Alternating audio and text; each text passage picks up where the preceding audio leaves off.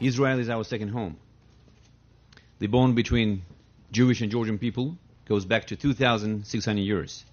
In Georgia, we say that each man must build a house, must raise a son, and must plant a tree. I have 2 sons. I've built a house, and today I'm going to plant a tree. Therefore, I can say that with honor that my mission is completed.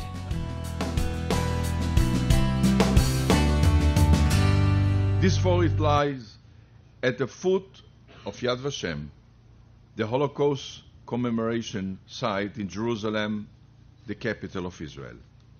Here, the leaders of the nations of the world have the opportunity to express their identification with the state of Israel and with the Jewish people.